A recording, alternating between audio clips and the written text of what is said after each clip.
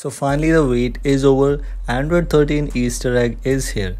Then the thing is how this thing is going on. I mean, this is something really interesting, really different here, that Android 13 Easter egg is there, but we need to keep in mind, if you hold here you'll see some emojis, and this honestly seems quite weird. If you hold here once again, you'll see different kind of emojis every time, and yes, honestly it's just looking so bad. It's just my opinion, of course. By the way, this is Android 13 beta 3.3, and yes, if you want to install this thing, you can install GSA, and I'm not talking about any GSA, any random GSA.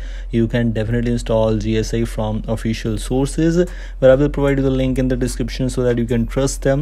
But yes, this is what we have. Android 13 Easter egg is finally revealed in Android 13 beta 3.3. This is the version which we have right now installed on our Redmi Note 8, and if you want to install this as a port ROM on Redmi Note 8, you can install this thing. I'll provide you the link in the description. But other devices, you can install GSI if we want to. The version which I'm talking about here, as I just mentioned, Android 13 beta 3.3, Android version 13 with the June security patch, and with Android 13 beta 3.2, they given you the Android 13 kind of Easter egg, but that was not completely built. But with this update, this now something is there.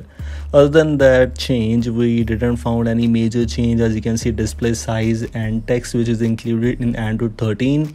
These are some visual changes which I just wanted to let you know. If you haven't watched my Android 13 video yet, you can find it out. If you move on to the quick settings panel, you can see the power menu and the settings icon is now at bottom, and including that, we also have that option at the left side. The one app is active, so the app which is active there, you can stop it from here. There's something interesting one. So yes, this might be a good change, this might not be a good change. It's up to users' preference, but this is what we have in this Android 13 beta updates, etc. so far.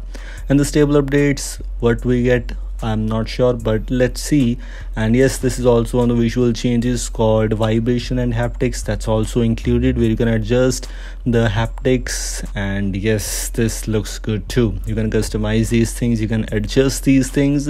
This is quite useful as far as I consider about it.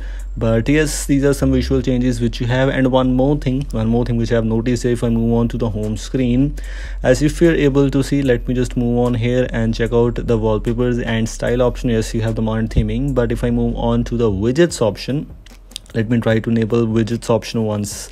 As you can see, Android S Easter egg, the logo is now Android 13, although yes, I'm using a port ROM in Redmi Note 8, most likely it's not modified by the ROM developer, but still, if I move on here, you can see Android 13 kind of thing, and the new battery widget is also there, which is actually included in Android 13. Looks quite interesting, and this is what we have in this one. And these are things which we have. This is all about today's video, and I hope you like this. If you like this, don't forget to like and share this. If you're new here, don't forget to subscribe. Goodbye.